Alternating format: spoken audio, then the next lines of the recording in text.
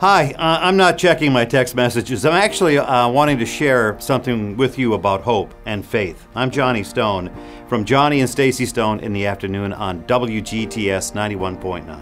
Hebrews 11:1. Now faith is confidence in what we hope for and assurance about what we do not see. Now you might be going through all kinds of trials and tribulations right now.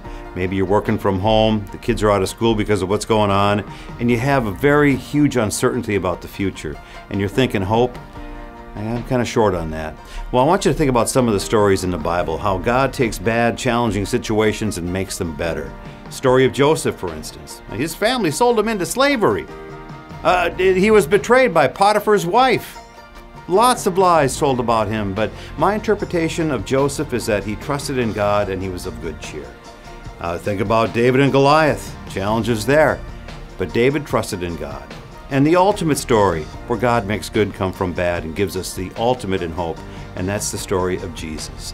So I know you're going through some trials and tribulations now, but trust in God. He always makes good come out of bad. So because of your faith, you can have hope. And remember, God never makes mistakes.